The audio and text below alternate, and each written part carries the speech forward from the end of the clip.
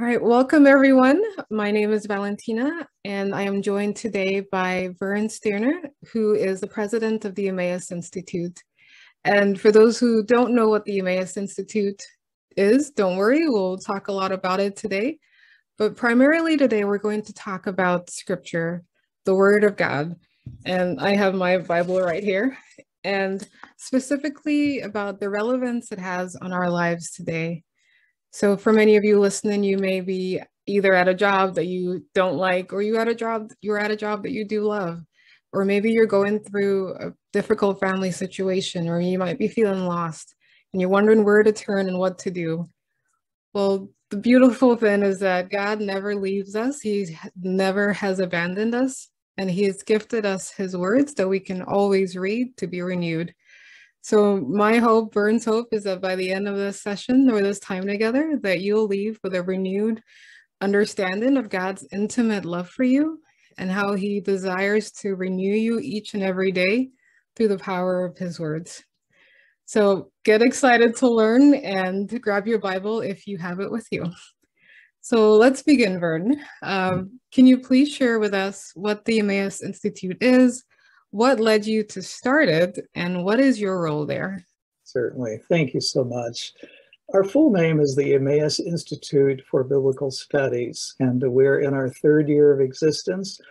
We're focused on scripture study so that God's people can grow in their love for Christ through a deepening understanding of His holy word and its centrality in the life and liturgy of God's people.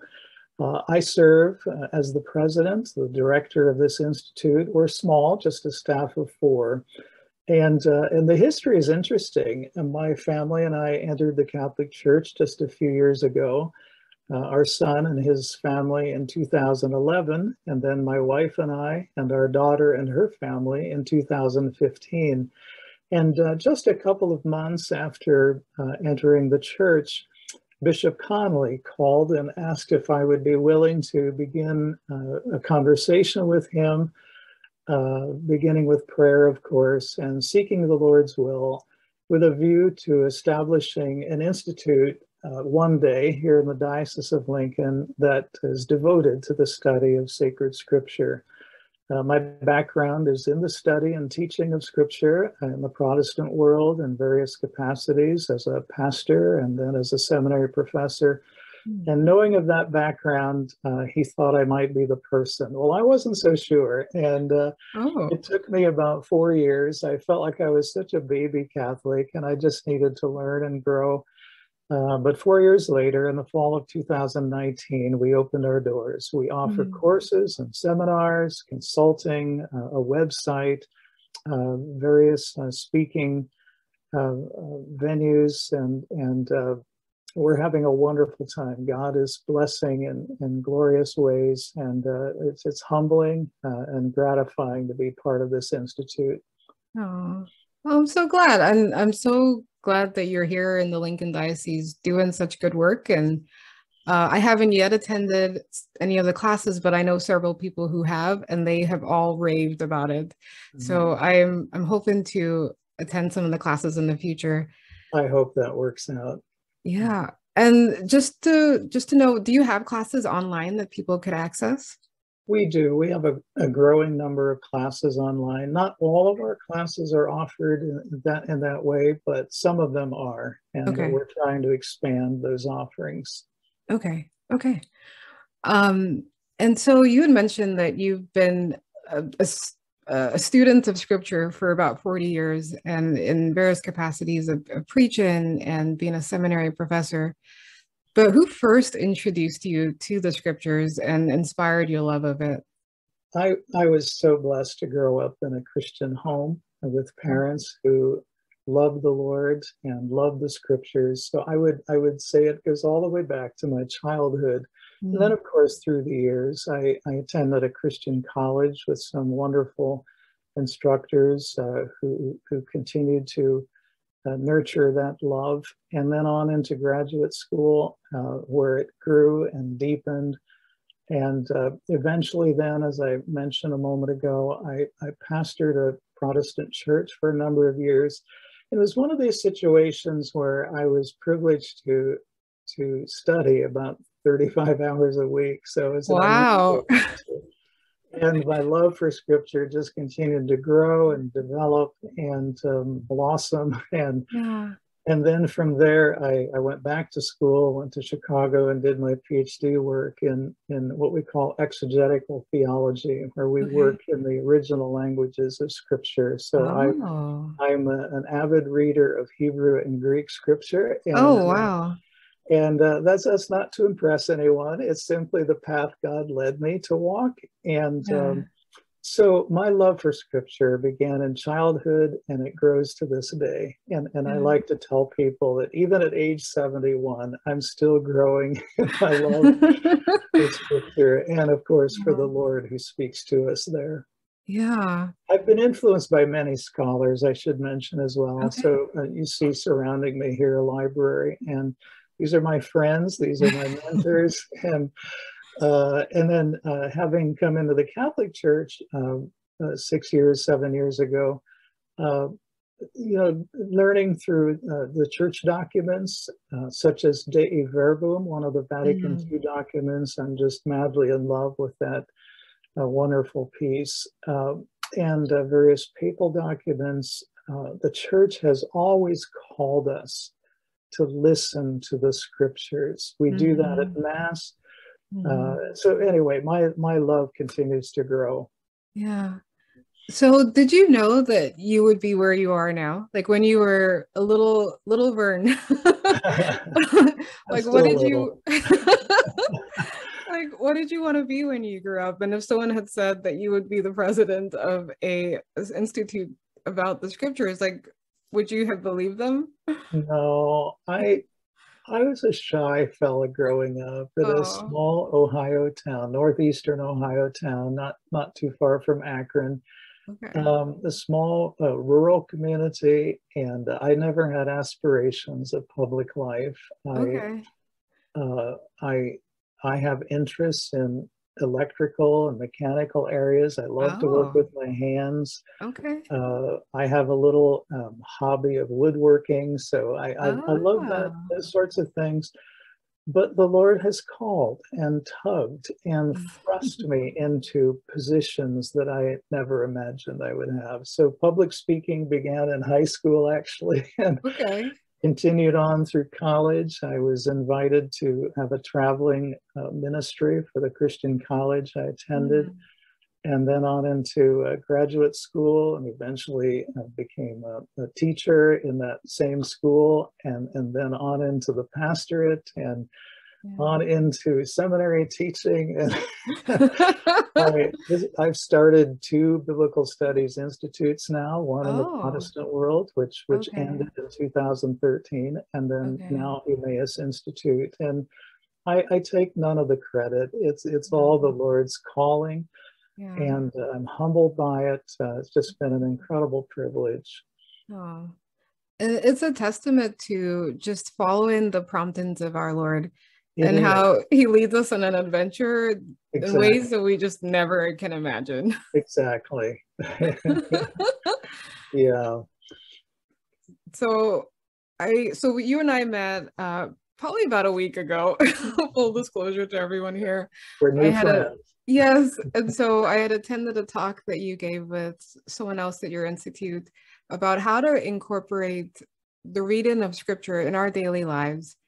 And you shared there your daily routine of reading from the Old Testament and then from the New Testament and using that to pray for others.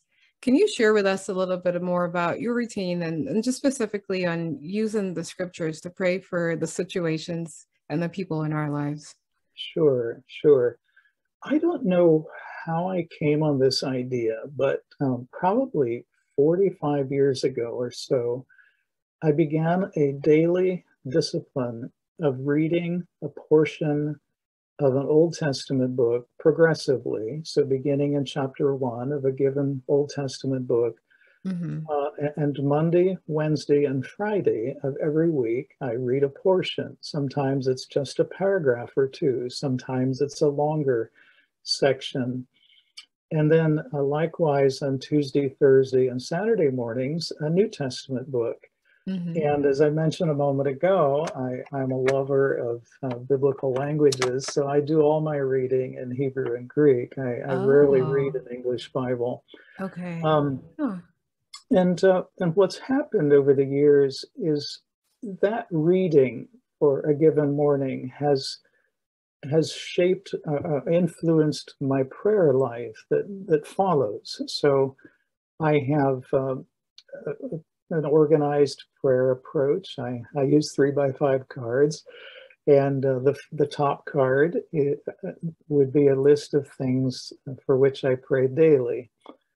Family members, for example, I pray for 12 or 15 priests I've gotten to know personally. I pray for many situations in our world and in my particular circle. My work that day and those with whom I'll be working and any speaking engagements, teaching, and so on. These are daily prayer requests. And I let the readings of that morning influence how I pray for those people and those concerns. Then I have the second card would be that particular day of the week. So a card for Monday, a card for Tuesday, and so on. Okay. And so these are the people and the matters for which I pray weekly. And again, I always try to let the reading, whether it be from the Old Testament book or the New Testament book, I let those readings speak into my prayer. So recently, I have been reading in some of the Old Testament prophets. Just yesterday, or let's see, this is Wednesday. Yes. Yes, Monday, I was reading a portion of the prophet Emmaus, and I let that reading then inform how I pray for the various items in my prayer plan for that day. So it's been a wonderful experience for me. So my pace is slow as I read the scriptures. Sometimes I'll spend an entire year just in one book. And again, other times it speeds up, moves along more quickly, and I spend less time in that book. And of course, books vary in terms of their length. Yeah. But that's been my approach for these many, many years. I've tried to add into that some of our Catholic prayers. My prayer life out of my Protestant world, of course, is a more extemporaneous, a spontaneous kind of praying. But the church is rich with a prayer tradition. And so I try to incorporate some of those into my prayer life as well. I'm also very fond of St. John Henry Newman. Oh, He's okay. my patron. Really? And I have a collection of his prayers, and I've memorized some of those prayers. And so that also informs how I pray. Okay. But back to the original point here, Scripture has been a guide. So we can do that from any part of Scripture, not just the prayers, like the prayers of Jesus or the prayers of St. Paul, but any part of Scripture can inform how we pray. And it keeps prayer fresh and alive. There's nothing wrong with routine prayers, but I like to let the Scripture of the day inform how I pray. Yeah. No, I really, really like that. And it's similar in a sense to how I pray. So last year I just focused on the book of Luke, and each day I would read a little bit of it and just chew on the words and have those words inspire me. And I will try to remember them throughout the day. And but one thing that just really stuck with me from what you shared was just using that to pray specifically for people. And so I put it into practice this past weekend. I was praying for someone near and dear to me and using Psalm 23. And there's a particular verse there that says, goodness and mercy shall follow me all the days of my life. And so in praying for this particular individual, I replaced me with them. And I said, goodness and mercy shall follow him Yes. all the days of his life. And so whenever I'd want to get anxious about this particular situation, I would just repeat that line over Yeah. and over, just praying that over him. Oh, so And good. it That was just really, personalizes. Yes, mhm. that personalizes scripture. Yeah, very Yeah. good. Yeah. So, but yeah, that thank you for sharing that. And I also remember in the talk last week, you shared about how the Shema is so critical for understanding God's heart for scripture and how it should be a part of our daily lives. Can you explain what the Shema is and why you said that it was critical? Sure, sure. Well, the Hebrew word at the beginning of Deuteronomy 6, verse 4, Deuteronomy 6, verse 4 is properly pronounced Shema. And Shema, okay. yeah, Shema, and you will hear this if you have Jewish friends. It's really the most important confession in Judaism to Hmm. this day and has been through the centuries. I have just above me to my left here a very large volume, about 1,000 pages or so, Hmm. entitled the Mishnah. It's a collection of Jewish teachings that begins with about 4 or 5 pages of detailed instructions on how Jews are supposed to recite the Shema daily. Oh. And this follows right on into Jesus' teaching. We're all familiar with what Jesus called the greatest or first and greatest commandment. You shall love the Lord your God with Hmm. all your heart, mind, strength, and soul. Hmm. This comes directly from the Shema. Deuteronomy 6, verses 4 and following. Hear, O Israel. That's the word Shema. Hear. Listen. Hmm. And I try to emphasize to God's people that we are, first of all, listeners. Yeah. Before we even know we are to love God and serve God and all the others, we Hmm. must listen. We must hear what God has to say. So Israel is being called here to listen. Hear, O Israel, the Lord our God is one Lord. And you shall love the Lord your God with all your heart and with all your soul and with all your might. So there is the beginning of the Shema. Listen, uh, uh, confess that there is one Lord Hmm. and love him with all you are. What follows then is so interesting. How do we live out this love? Verse 6, and these words which I command you this day shall be upon your heart. So when we love God, we want to take his word to our heart. We want Hmm. to ingest it, as it were. And it continues, and you shall teach them diligently to your children, and shall talk of them when you sit in your house, and when you walk by the way, and when you lie down, and when you rise. So loving God doesn't stop with our own heart, it passes on Hmm. to the next generation. If Yeah. we love God with all we are, we're going to want to pass that on to our children. And it continues, and you shall bind them, that is the words of God, as a sign upon your hand, and they shall be as frontlets between your eyes. The emphasis here being, of course, that you shall abide by them continually, having them bound upon your hand and as frontlets between your eyes, never forgetting the sacred words, the words of our God. And one more verse, and you shall write them on the doorposts of your house and on your gates. The point being, not only does love of God manifest itself in taking God's word to our own hearts and passing them on to our children and doing so continually, but it also becomes public. It becomes that by which we're known. We post God's word, as it were, on the gates and the door frames of our homes so that there's no mistaking. Yeah. This is where God lives. This is where God is loved. This is where God is served.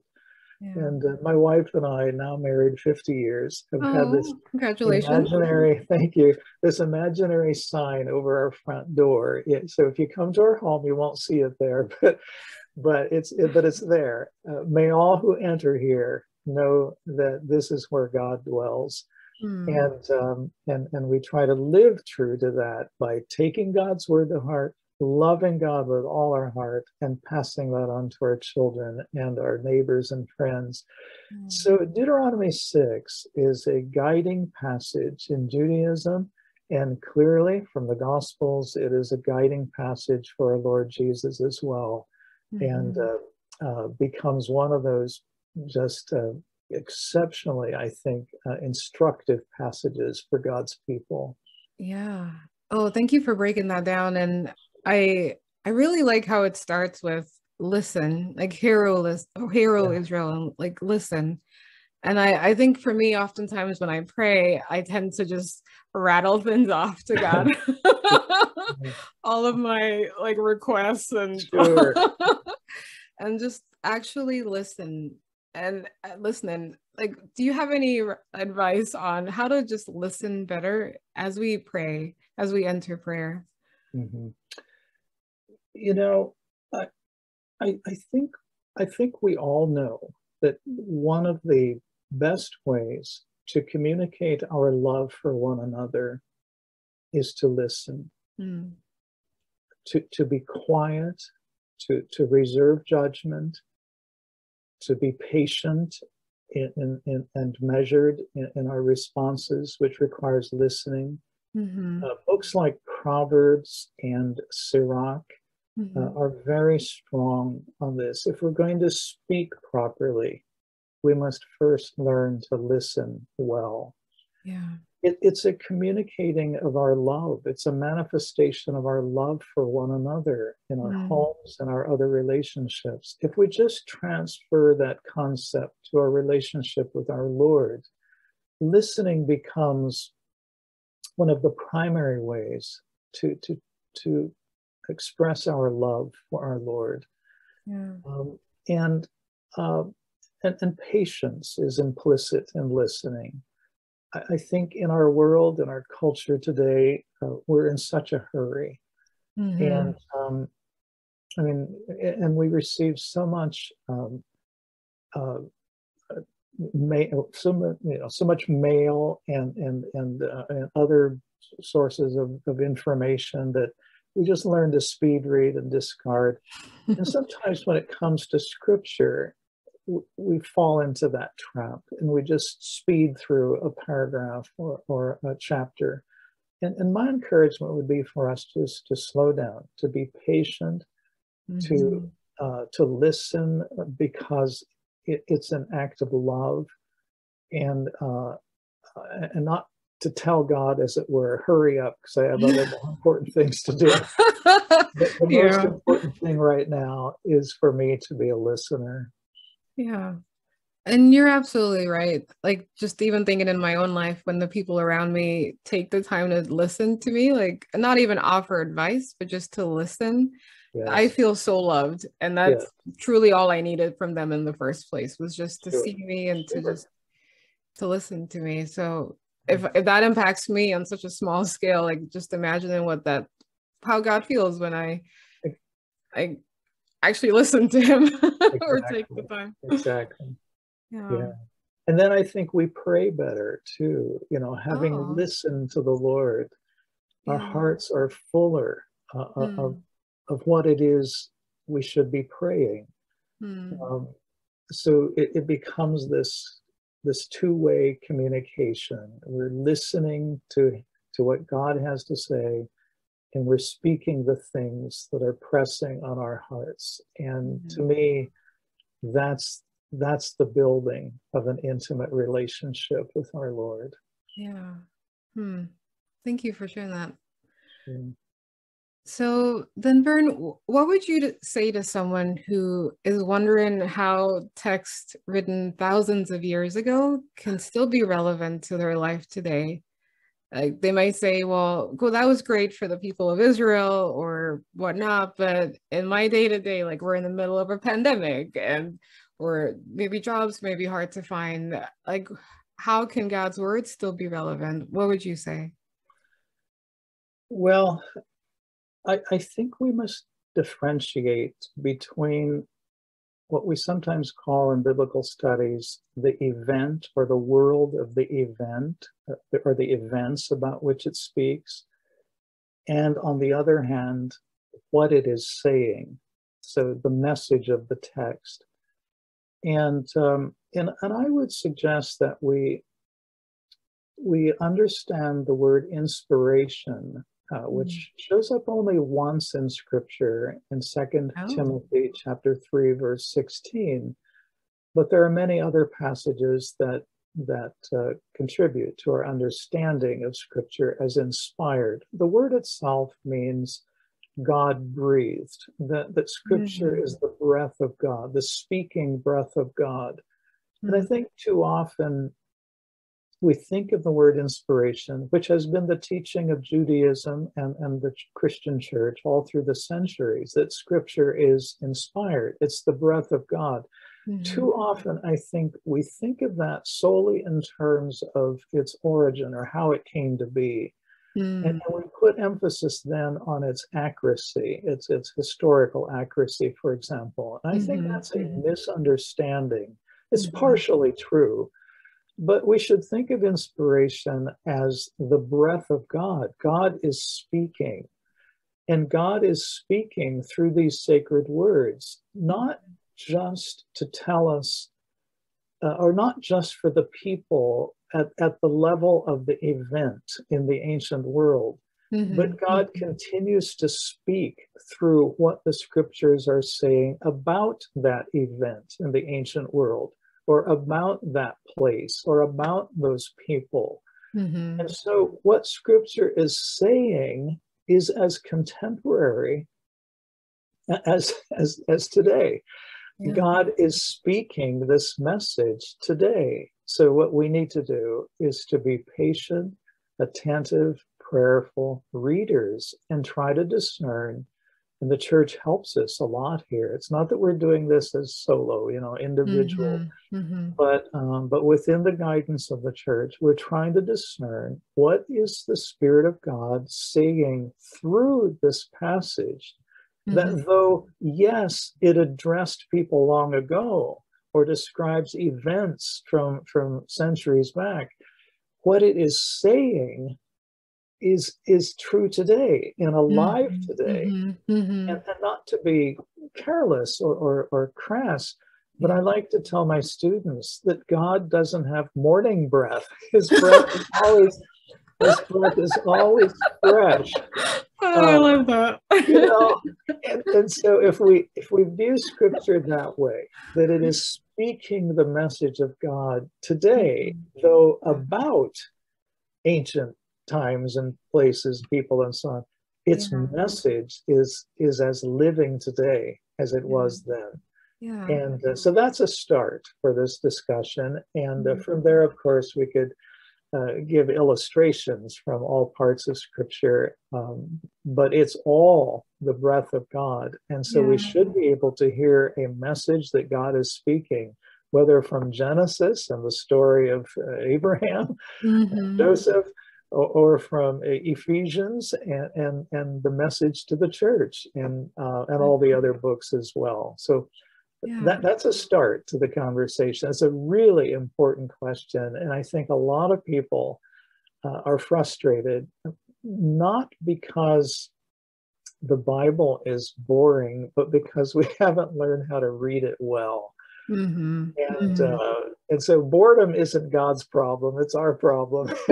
I agree. And we just need to learn to read and listen and pray better with it. No, actually, I completely agree with you. Just this morning, I was just praying with the story of David and Goliath. Oh, yes, in the mass readings. And just there's a particular line that David says where he says, he's speaking to, I believe, Saul before he turns to the Philistine and says, not by like human power am I going to kill you. It's by the strength of God.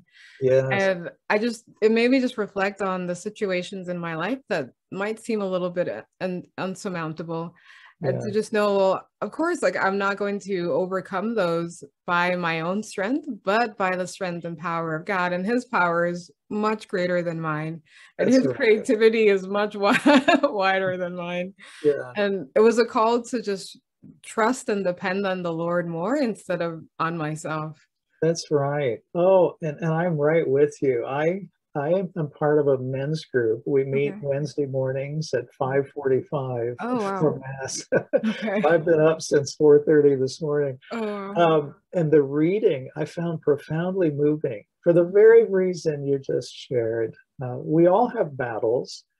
And will we engage those battles just with our own human, worldly resources, or will we trust God to go to battle for us? And Yeah. that reading from the familiar story of David and Goliath just had a Mhm. fresh relevance to me Yes. this morning. Same That's here. illustrating what we're talking about. Yeah, Yeah. what God is saying there is as relevant today as it was in David's day. Mm-hmm. Mm-hmm. Yeah. And so, speaking of other illustrations, are there specific verses or passages that have been guiding posts for you, or just a source of encouragement for you in your life? Oh, so many of them. I don't know where to start. Obviously, from the early chapters of Genesis, we learn about who God is and why Mm-hmm. we're here, to be Mm-hmm. image bearers, to be those who reflect and who represent our Lord. From Exodus, especially chapter 3, I've been so drawn into that chapter. I've sometimes said that if I knew there was just one passage of scripture on Uh-huh. which I could offer my last lecture or my last Uh-huh. sermon, it would be Exodus 3, where God Oh. identifies himself by name. Mm. Um, from Leviticus, and I could walk through the whole Bible here, but from Leviticus, not a popular book. Many find it Mm-hmm. boring and tedious, but we learn about the holiness of God and Mm-hmm. how important every aspect of life is. And Mm-hmm. God wants to touch by his Spirit every area of life to make it holy for him. Mm-hmm. The Mm-hmm. Deuteronomy passage we pondered here a few minutes ago. From the little story of Ruth, we Oh. learn how God can use the ordinary and the everyday to accomplish great things. And Mm-hmm. let's never underestimate the value God puts on our lives and our role in his glorious work.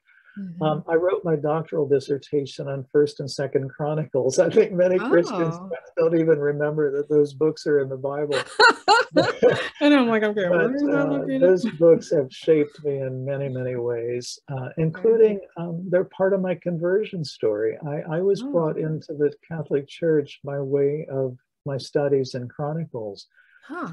Book of Psalms, of course. Mm-hmm. These Psalms that take us into the pits, there are about 60 of Mm-hmm. them or so that we call Psalms of Lament, these Psalms of deep crying. Where are Mm-hmm. you, God? I'm Yeah. hurting, my enemies are winning, and you don't seem to be caring. And then Um, other Psalms that take us onto the mountain peaks of praise, where we simply shout and exclaim how great thou art. mm-hmm. Um, Isaiah 40 through 48 have been go-to chapters for me in difficult times because of how they exalt God and help us to see that God is Lord of heaven and earth. In the New Testament, of course, the Gospels. I'm especially fond of the Gospel of John. In my Mm-hmm. studies, I've probably spent most of my New Testament study time there. Okay. Romans has shaped my understanding of Christian theology. Mm-hmm. Ephesians is probably my favorite New Testament book because of how it portrays the church and its role.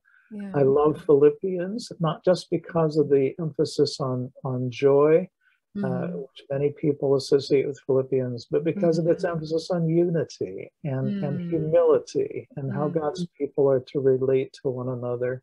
Mm-hmm. The little book of James has been Mm-hmm. so influential. It's kind of the New Testament wisdom book, a little bit like Yeah. Proverbs in the Old Testament.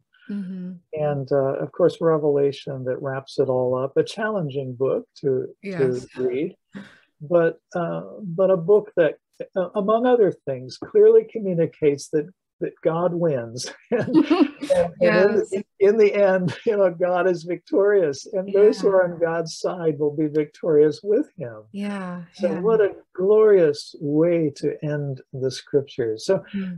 those are, I mean, those are just a few of the highlight books for me, but I could Yeah. probably walk through all 73 of them Yeah. and point out how each has been influential at Yeah. different points in my life. Yeah. Oh, thank you for sharing that. So similarly, I was intrigued when you mentioned Ruth. When I was a little girl, I just came from a very faithful family where scripture reading was very normal, with my mom just instilling that in us. And so I loved the book of Ruth, and I actually learned the virtue of loyalty through reading about Ruth. Yes. And I just love the line where she says, like, where you go, I will go. Your people will be my people. Your God will be my God.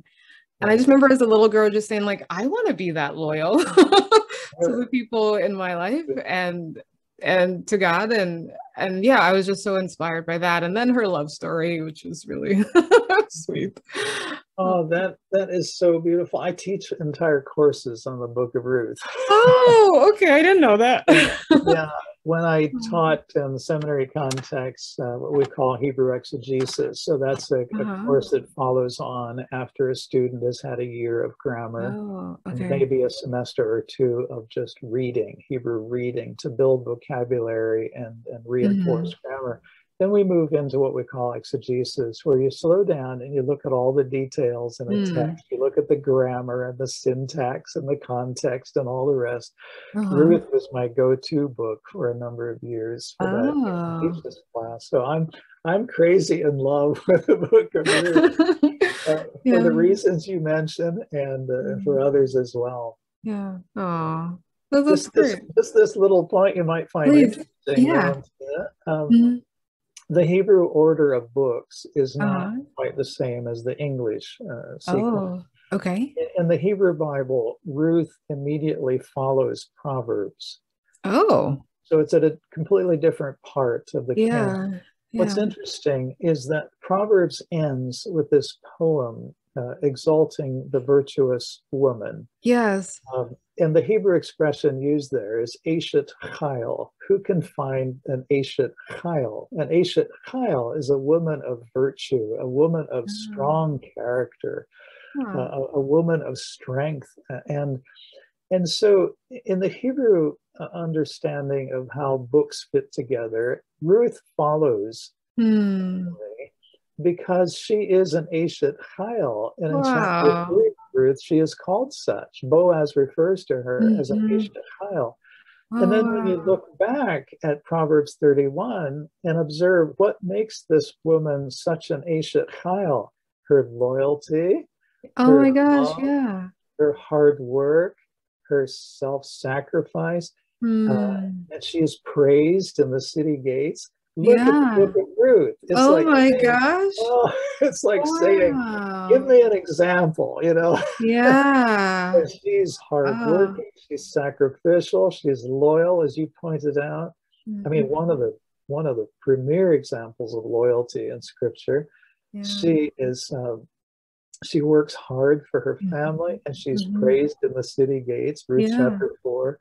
Yeah. So it's just fitting that Ruth follows Wow. Proverbs 31 as an example. Yeah. Yeah. So I Oh, hope that wow. will Yeah. Oh encourage my your gosh. love for Ruth. It has. Thank you. Thank you very much for sharing that. Wow. Absolutely. Who thought we would get into this? I know. I guess God knew. Yeah. Yeah. Um, and so you also mentioned your love for the Psalms and that you do much of your teaching about the Psalms. So I guess why that book? You mentioned the different like Sure. books, Psalms of Lament, Psalms of Praise, but why is that the one that you primarily focus on? And what guidance can you provide for reading and interpreting and praying with it? Yes, it comes and goes.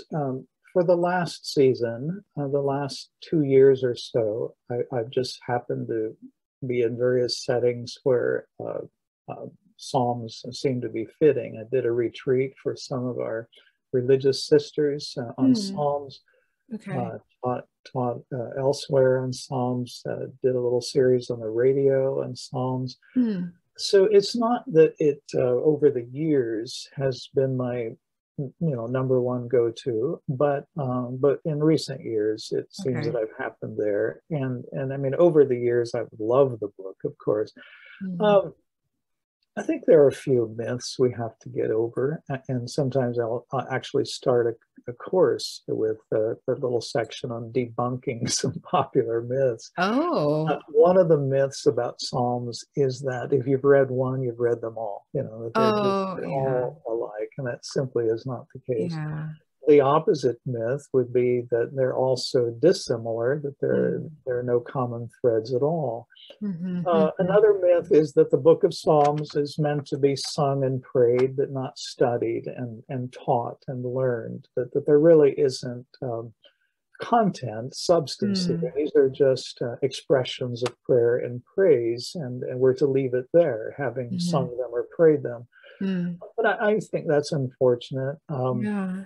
Certainly in the rest of Scripture, in the New Testament, for example, Psalms are referred to on par with the prophets and sometimes and the law as well. And so sometimes the New Testament authors draw really deep meaning and messages from Psalms. So we just have to get over a few of these myths. But on a positive note, I encourage people to consider the book of Psalms as a thematic progression. And that's something that not a lot of Christians, I feel, have noted. But through the centuries, that's been noted. That the book of Psalms actually isn't just a random collection, an assortment, an anthology. It's actually thoughtfully put together. There's an introduction, Psalms 1 and 2. There's a conclusion, Psalms 146 through 150. And there are actually 5 books, book 1, book 2, book 3, book 4, book 5, within the book of Psalms, noted in most modern English versions. So what I encourage people to do is just slow down. There we go again, slow down. Yes. And try to pick up some thematic connections and points of progression. So, for example, Psalms of deep anguish and crying, lament Psalms, tend to gather in the earlier part of the book. And as we move past, up into Psalm 90 and following, we have many more expressions of exaltation and praise. That's true. Not either or, but there is an observable progression. Psalms of kingship, though introduced in Psalm 2, that theme picks up steam as we pass into Psalm 90 and following. We have 3 Torah psalms that focus on the scriptures: Psalm 1, Psalm 19, and Psalm 119, the super psalm, the long one, the 176 verses. Yes. It's striking to me that after each of those Torah psalms, we have a psalm or a cluster of psalms noticeably, discernibly messianic, as if to say, if we properly read the Torah, the scriptures, it will always point us to the Messiah. Wow. And so those are a few things. I would also encourage people to think of variety. I mentioned a moment ago, it's a myth to think that they're all alike. No, the Psalms are a bit more like snowflakes, which scientists tell us no two are identical. Yeah. And within the book of Psalms, we have a number of somewhat formal types. We've already mentioned the lament Psalms. That's the largest category, the Psalms that cry deeply. About 60 of the 150 Psalms. But we have many Psalms of praise that they're just exulting in their adoration of God. We have Psalms of thanksgiving that focus on a particular answer to prayer, for example. We have Psalms of confidence. You mentioned Psalm 23 earlier. The Lord is my shepherd. Or 46 would be another one. God is our refuge and strength. And we have a cluster of Psalms not known widely by English readers that are structured on the Hebrew alphabet, where each verse, each of the successive verses each of the successive letters of the Hebrew alphabet takes its turn introducing the verses. And Psalm 119 is the most extravagant example, where each Hebrew letter, there are 22 letters in the Hebrew alphabet, Uh-huh. Each letter takes 8 turns introducing, so the first 8 verses all begin with the first letter of the Hebrew alphabet, Aleph. Huh. The Oh, next 8 wow. verses all begin with the second letter of the Hebrew alphabet. Oh, So that's 8 times interesting. 22 is 176. That's your number of verses in that psalm. Yeah. But what it does, it Huh. gives it a beautiful artistry. It's breathtaking when we make that observation. Yeah. And there are a number of psalms structured that way. But my point basically is the variety that we have. And then Mm-hmm. we have variety of theme as well. We have creation psalms like Psalm Mm-hmm. 8. Mm-hmm. We have liturgical psalms like Psalm 15 that guide Mm-hmm. us in terms of how we should approach our Lord in worship. We Mm-hmm. have enthronement psalms, psalms that lift up the Lord as King. Yeah. We have wisdom psalms that are instructive in their nature, like Psalm 1, the very first psalm. Mm-hmm. And so variety is a key. And I always, and I think most of God's people know this, that we should read scripture prayerfully. So as we Mm-hmm. read Psalms, pray about it. Mm-hmm. Let Mm-hmm. it, as we were saying earlier, let it inform your prayer life. Yeah. Carry on this dialogical this conversation with our Lord. And Mm-hmm. Mm-hmm. I mean, I hope my initial comment doesn't in any way imply that I'm not for singing and praying psalms. I Oh, certainly no, am. no, no. But as we slow down and study and observe a little bit, they just become all the richer. So Mm-hmm. I love psalms. Yeah. It covers the whole range of human experience. Mm-hmm. Mm-hmm. It leads us into an honesty with our Lord when we hear a Yes. psalmist cry out in words that we might have been hesitant because we're thinking maybe God will be offended if I'm honest. Yeah. Psalms will just take us there. Yeah.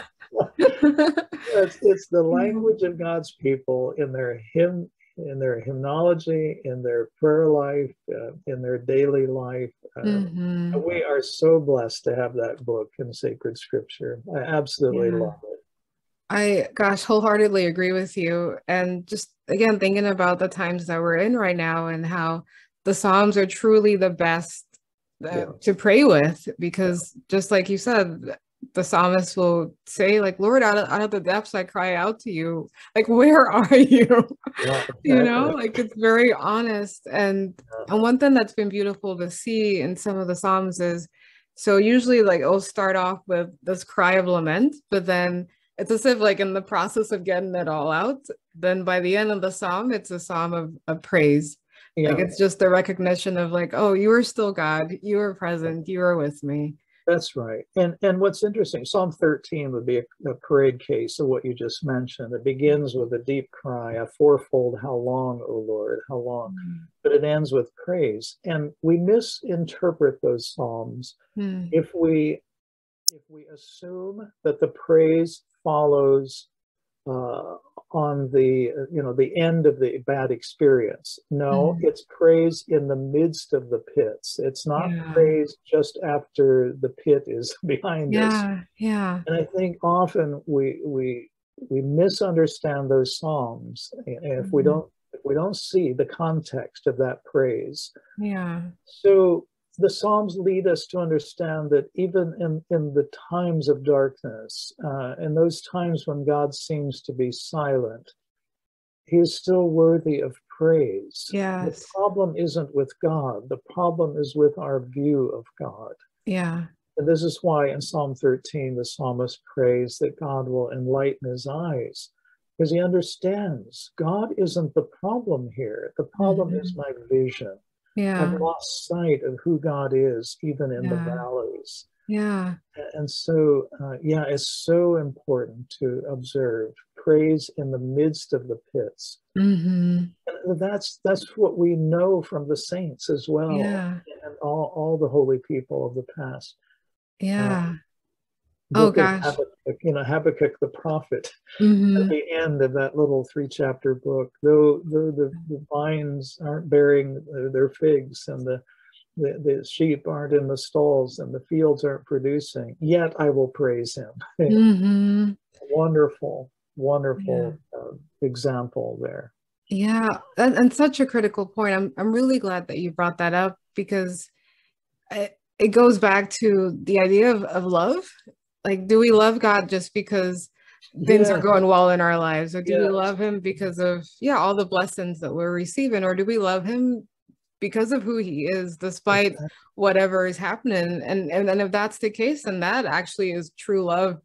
Like, despite if, yeah, the vines are dying, or we Yeah, can't necessarily see the end in sight, but he is still good, like, exactly. regardless. Exactly. Yeah. Um, Psalm 136, there are 26 verses to that psalm. The second line in all 26 verses is identical. hmm, For his loyal love is probably the best translation. For his loyal love is forever. For his hmm, loyal love is forever. 26 times. We're hmm, being reminded that even though experience, circumstances might not all seem favorable and hmm. happy, Yeah. God's loyal love is forever. He doesn't forsake us, even in the valleys, even in the pits, as I call them, the Yeah. pits and the peaks in Psalm. Yeah. Yeah, Yeah. even in the pits, God is still loyal in his love. And we know the end of the story for God's people, that there will come a day of of triumph, but Hmm. it might not Hmm. be immediate. And Yeah. so we cling in faith to his loyal love. Yes. Yes. Amen. So, speaking of the Psalms or just anywhere in scripture, and this is a pretty specific question, but oftentimes in my work as a career coach and working and walking alongside different women, there are many who are just searching for their calling, their vocation, the thing that God has put on their heart to do. And so, just in your studies of scripture, are there key verses that you would recommend that women or men can just lean on, and just, or specific stories to just discern just what God might be calling them to, and how to journey along that? That's a wonderful question. And a number of passages do come to mind, some of Okay. which I've already mentioned. There is a reason why Genesis early chapters are where they are in the Hmm. Bible. Okay. And not just because creation comes first, but because what we should first know about our God is that God is the creator, which means all things belong to him. It also emphasizes that God spoke creation into existence. It does not report that God decided once upon a time to make everything, and so he did. But God said, let there be. God said, let there be. Mm-hmm. And right at the high point of creation, God creates man and woman in his image. Mm-hmm. Unlike anything else God has made, humans are created in God's image. And let's understand that. We could be more technical about it, but let's understand that basically. We are placed in God's wonderful creation, beautiful, orderly, operating creation where all the systems work. We are placed there to represent and to reflect our Lord. Yeah. And that becomes then a guiding, I think, for how we should consider this matter of God's will for my life. Mm-hmm. Before everything else, I am called, I'm invited into God's world Hmm. to be a representative and a reflector and an agent of new creation, because we all know what follows. Creation is Mm-hmm. corrupted in the fall. Mm-hmm. We're called here to be agents of new creation, Hmm. serving God's new creation purposes, which is how the story ends. The last chapters of Revelation echo the first chapters of Hmm. Genesis. So the whole story of Scripture is moving from creation to new creation. How can I be an agent there? Well, beginning to think about that from the first three chapters of Genesis is fundamental, it seems to me. Yeah. And among other things, it ought lead us to this point that it, it I think it'll be clear if I put it this way. It's more important that I be the right person than that I be in the right position. I don't want to create either ors, but even in marriage, I think, and take it from somebody who just celebrated 50 anniversary, it's more important that I be the right person than that I find the right person. Yeah. And the emphasis here being that if I am becoming who God wants me to be, God will direct my steps to be functioning in the positions and the roles and the marriage and all the rest that he wants me. So it's a matter of focus. And then if I could go just a step further, yes, there are specific passages. So for example, Proverbs chapter 3, verses 5 and 6, probably the most well-known verses from that great book of wisdom. Trust in the Lord with all your heart, and do not lean on your own understanding. In all your ways, acknowledge him. And then watch the translation here. He will make sure you're on the right path. I'm paraphrasing a little bit, but I think that is the idea, that if we trust God with all our heart and don't lean on our own human, understanding, but acknowledge him, know him in every step of life. Seek to know God in the presence of this situation or this state of life. Then he will make sure we're on the right path. He will guide us in his will. And then I would move further into a passage like Matthew 5 through 7, the Sermon on the Mount, where Jesus lays out the kind of character that he wants for his kingdom citizens. Once again, emphasis being on who I am as a person. Maybe more important than which place I live in or which position I fill. Am I becoming this person God wants me to be becoming? Am I becoming an agent of new creation, serving his glorious purposes? Am I becoming like Jesus wants his kingdom citizens to be? Romans 12, 1 and 2 have been guiding verses. Therefore, in light of God's mercies, present your bodies as living sacrifices to God. So this brings up the theme then of yieldedness, dedication, consecration of all of life. And it goes on and expands on that. So these would be a few passages, but I cannot overemphasize getting off on the right foot. Genesis 1 through 3.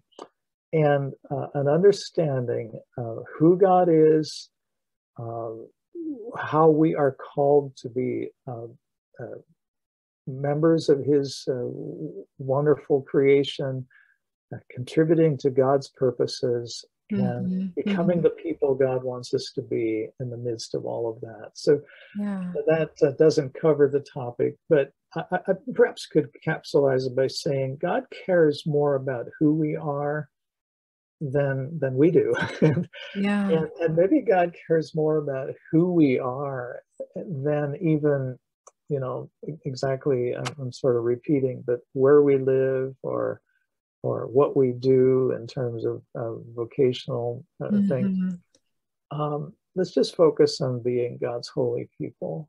And loving God with all we are and all we have. And I think with that sort of yieldedness, God will often take care of the particulars. So I'm not trying to sidestep those. No. Just as a point of emphasis.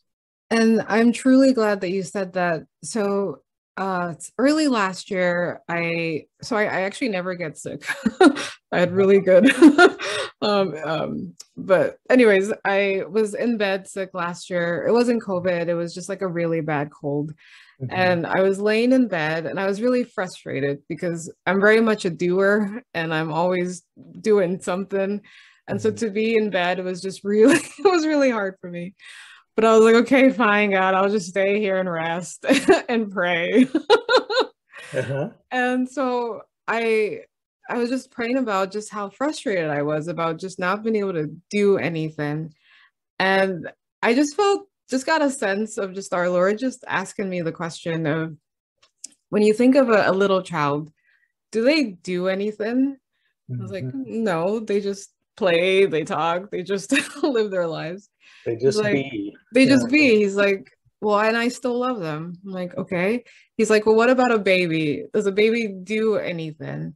I was like, Mhm. no, like it literally can't do anything on its own. Like it just is. He's like, and I still love them. He said, okay, what about somebody that's retired or in a retirement facility and they're just sitting on a chair dozing off? Are they doing anything? I'm like, no. He's like, well, they still have value and I still love them. And so Mhm. you lying in bed, spending this time with me, I still love you, regardless if you're doing anything for me or not. Like, I just want your heart. And it actually brought me to tears just thinking that, yeah, like I focus so much on my productivity. I put a lot of value in my work. But really and truly, at the end of the day, God just loves me and loves to just be with me. And he's, like you said, more concerned about who I am than what I have on my resume or the work that I spend my Yeah. time doing. We just have to recalibrate, measure by different criteria what Yes. is ultimately valuable. And our Mhm. greatest value or criterion of value lies in the fact that we're created in the image of God. That's who we are. Yeah. That fundamental identity. We are image bearers. Yeah. Now, are there things we're called to do? Yes, Yes. yes. But Yes. let's not get those, misaligned. Mm-hmm. Uh, Mm-hmm. I think of a couple of passages, Joshua 1, verse 8, and it's very similar language, an echo of it in Psalm 1, verse 3, where God measures success through prosperity Mm-hmm. more by obedience and uh, loving and meditating upon his word than by all the things we can check off, as Yeah. accomplishments. Oh, Uh, absolutely. yeah. Yeah. Talks about in Psalms, it talks, of course, about the tree planted by rivers and streams of water, which yields its fruit in its season, and all that its leaf doesn't wither, and I'm forgetting it now.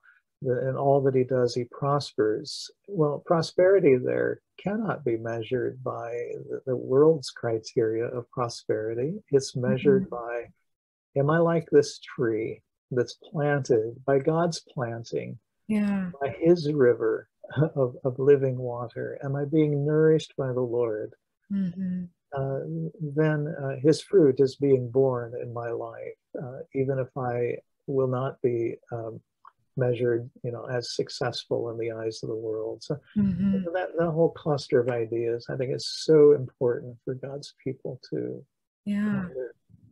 I 100% agree with you. Yeah. Yeah. And just, I was, as you were speaking, I was reflecting on my life and the moments where I have been more focused on who God is and who I am in him. I just feel more grounded. Like I feel like that tree that's well rooted and balanced versus in other situations where I've been seeking other people's approval or seeking the approval of what the word considers to be successful, and just Right. how just unbalanced I felt. And Sure. I'm so grateful for verses like that that just remind me of the truth that like this is how God sees me and how what he desires for me and for all of us, to Yeah, be rooted and grounded in him so that he can fill and renew us. exactly. Yeah, so Yeah. well put. Oh, thank you. So we are coming close to our time, Vern, and I just have a couple more questions for you. I feel like we've already touched on this next one I'm going to ask you quite a bit, but just for someone wanting to just start, maybe they used to be in a habit of reading scripture, or maybe they didn't grow up in a family where that was normal. Where do you recommend beginning to enter into God's word? And beginning with Genesis and reading Exodus, then moving to the Gospels and reading Matthew, Mark, Luke, and John with a definite focus to get to know Jesus better as the fulfillment of everything that you would have read had you read the entire Old Testament. Jesus is the fulfillment, the embodiment of all of that. But Jesus Jesus established the church and has called us to be the church. What does that look like? And how does the church behave in this world? Book of Acts will get us moving into that. And then, of course, all the letters that follow are instructions for the life of the church. So Genesis, Exodus, and then the Gospels and Acts, I think would be a wonderful place for people to begin. I realize that's a lot of material, but back to earlier thoughts, what's the hurry? That's true. Hurry? If our goal is to get to know our God and to get to know who we are in his wonderful plan, what's the hurry? So patiently read those books and then, of course, read all of it. But this would be starter places I would recommend. Wonderful. Vern, thank you so much for your time today. Thank you for sharing your knowledge with us and for renewing and inspiring us to spend time in scripture. And like you said, to not be in a hurry, to truly listen to our Lord and to hear the words that he has to say for us and to be witnesses to his message to the world. So Vern, if someone wanted to learn more and to take classes from you or from others at the Institute, where would they go? Sure. The best place to go would be to our website. It's www.emmaus, that's spelled EMMAUS, EmmausInstitute.net. And everything we offer will be posted there. Do keep in mind that we're still in our infancy. We're just developing our program. But that would be the best place to go to get information. And then, of course, you could always request to be on our mailing list, an email type subscription. You can unsubscribe anytime. We try not to overfill your inbox, but that would also be a way to get the latest information. Great. Wonderful. Well, Vern, would you mind closing us out in prayer? Absolutely. Let's pray together in the name of the Father and of the Son and of the Holy Spirit. Amen. Amen. Dear Lord, we humbly bow before you, acknowledging that you are God and we are not. You've called us to live in your world for glorious purposes and according to your will. And we pray that this conversation here today will serve those ends among your people who are able to view. And that all of us will be drawn deeper in our love for you, our worship of you, our desire to know you more intimately and to walk with you more faithfully. I pray, dear Lord, for your blessing upon Valentina and her ministry, and I pray that it will reach many people and encourage their walk with you. Thank you for the gift of this time together. Thank you for your great love. Thank you for Jesus, your Son. And we pray all these things in the name of the Father, and of the Son, and of the Holy Spirit. Amen. Amen. Oh, thank you, Vern. You're welcome. Thank you, too. What a privilege. It's wonderful getting to know you a bit better. And I hope this serves your ministry well. And if you need anything further from me, you know how to get a hold of me. All right. Thank you, Vern. And thank you for everyone listening, and God bless you and see you next time. Right. Bye. Bye-bye.